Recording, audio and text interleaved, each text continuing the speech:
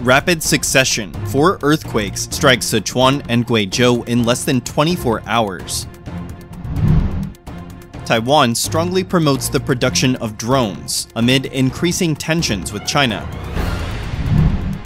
The Chinese military is having a new wave of major adjustments. Former Australian Prime Minister Morrison responded to Beijing's authoritarian warning. Military exercises simulating police suppressing labor protests reveal the fear tactics of the CCP.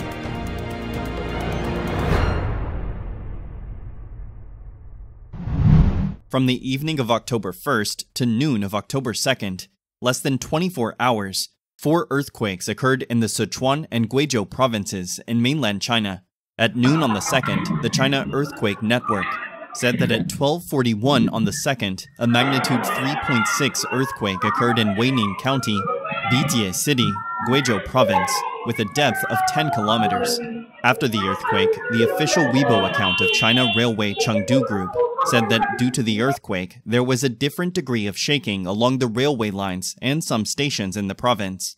They have urgently closed certain sections of railway lines within the province. Trains passing through these areas will experience delays, which in turn have caused delays for subsequent departing trains.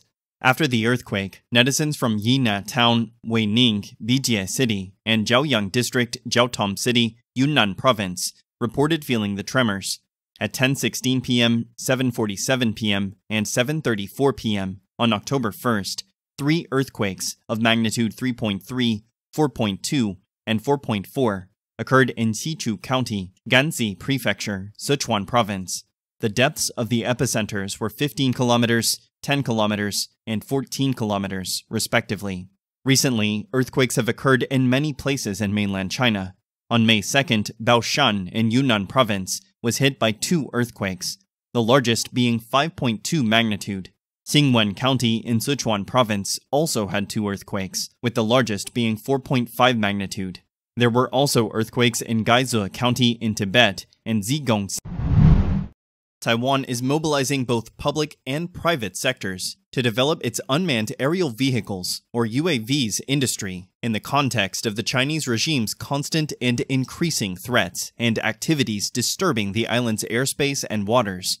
According to Nikkei, Taiwan's Ministry of National Defense plans to spend about $1.5 billion on producing more than 3,000 UAVs, also called drones, for military use by 2028.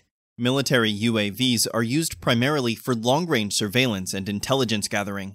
The National Chung-Shan Institute of Science and Technology, the unit responsible for weapons development of Taiwan's Ministry of National Defense, is collaborating with private sector firms to mass-produce 5 types of military-grade drones that the institute developed. Taiwan's Ministry of Economic Affairs has developed a subsidy program covering up to 50% of research and development costs for private companies so that they can best support UAV development projects. Last year, Taiwan set up a UAV development center in the southern city of Chiayi, where about 20 businesses are concentrated, including major manufacturers and academic institutions. Chinese drones account for about 70% of the international market. However, the US and many other countries have boycotted Chinese products to protect their national security. Therefore, Taiwan is viewing the production of UAVs as a new growth industry. Taiwanese aviation company Geosat Aerospace and Technology has cooperated with Turkey and several EU countries this year in developing drones. Li Chongqi, an executive in charge of cybersecurity at Geosat, said, "We see a strong need to replace drones made in China with Taiwanese-made or other products." According to Hong Kong media, the Chinese regime is launching significant personnel adjustments among the military's most senior generals. It's believed that those under investigation include National Defense Minister Li Shangfu, PLA Rocket Force's first commander, Wei Fenghe, 2 deputy ministers of the Equipment Development Department of the Central Military Commission, Xia Qingyue and Rao Wenmin, and commander of the PLA Navy's North Sea Fleet Wang Dazhao. Zhao Lanjian, a former Chinese reporter, recently pointed out that the Chinese regime has often released news to disrupt public opinion and cover up the big plan of Chinese President Xi Jinping. The information about the investigation of Li Shangfu has been widely published in China. Besides involving high-ranking military officials, Chinese military industries are also within the scope of this wave of inquiry. There are also rumors that Liu Zhenli, Chief of Staff of the Joint Staff Department of the Central Military Commission, will succeed Li Shangfu as National Defense Minister. Commander of the PLA Air Force Chang Ding-qiu will assume Liu Zhenli's former position.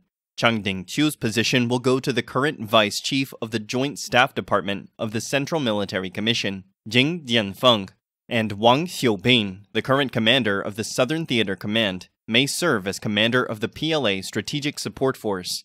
Analysts believe China's Politburo will announce a significant adjustment in the military's top leadership at its next regular session. Even if the changes are not revealed shortly, a major military reform will be at the third plenary session of the 20th CPC Central Committee. In a recent award ceremony for the Shenzhou 15 aircrew held in Beijing on September 25th, notable absentees were Li Shangfu and Zhang Youxia, rumored to be under investigation. Zhang Youxia has a very close relationship with China's aerospace industry. He has held many positions, including Commander-in-Chief of China's Manned Space Program, as well as Commander-in-Chief of China's space agencies. Therefore, if there are no health problems, Zhang's failure to participate in the event is mysterious. The Rocket Force, the CCP's trump card army, established by Xi Jinping, was recently purged. All commanders, political commissars, and others were replaced, and Wei Fenghua, the PLA Rocket Force's first commander, is said to be in a bad situation. The above information has led the outside world to speculate that Xi is deeply purging the military. However, former Chinese reporter Zhao Lanjian said the Chinese regime intentionally spread these rumors. He said on Twitter, "The Rocket Force, the Equipment Development Department of the Central Military Commission, and a number of officials have indeed been purged.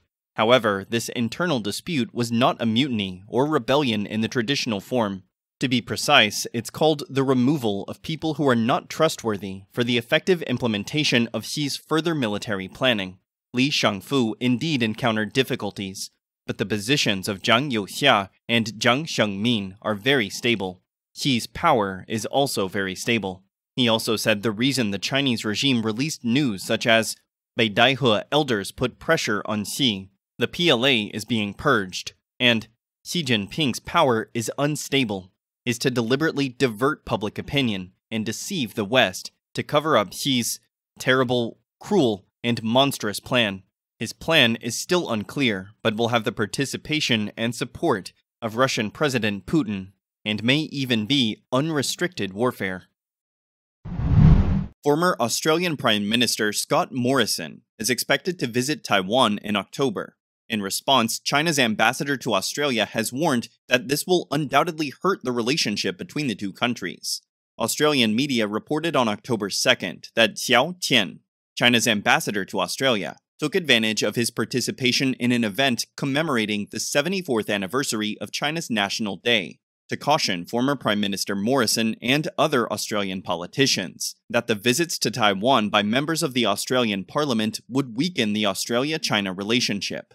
Xiao Tian stated, "Their words and actions regarding the Taiwan issue will certainly have a negative impact on the continued improvement of the China-Australia relationship." Former Prime Minister Morrison responded that China's ambassador does not have the authority to warn Australian Parliament members about visiting Taiwan, nor does he have the power to decide how Australia will implement its One China policy. Morrison said, "I look forward to visiting Taiwan and honoring their many achievements as a successful democratic nation, having built a mature and outstanding market economy, playing a significant role both regionally and globally." Earlier, Taiwan's Ministry of Foreign Affairs announced that Morrison would visit the island from October 11th to the 12th, attending the 7th Yoshan Forum to deliver a speech, promote the new southbound policy, and show friendship and support for Taiwan. In recent years, officials from the United States, Canada, the United Kingdom, France, Germany, the Czech Republic, Japan, and other countries have visited Taiwan to express support for its democracy, despite warnings from the Chinese government. Recently, a video of a military exercise at a university in Yunnan province, China, has been circulating on Chinese social media. Notably, this exercise required groups of students to simulate police, suppressing labor protests, demanding overdue wages, grabbing public attention.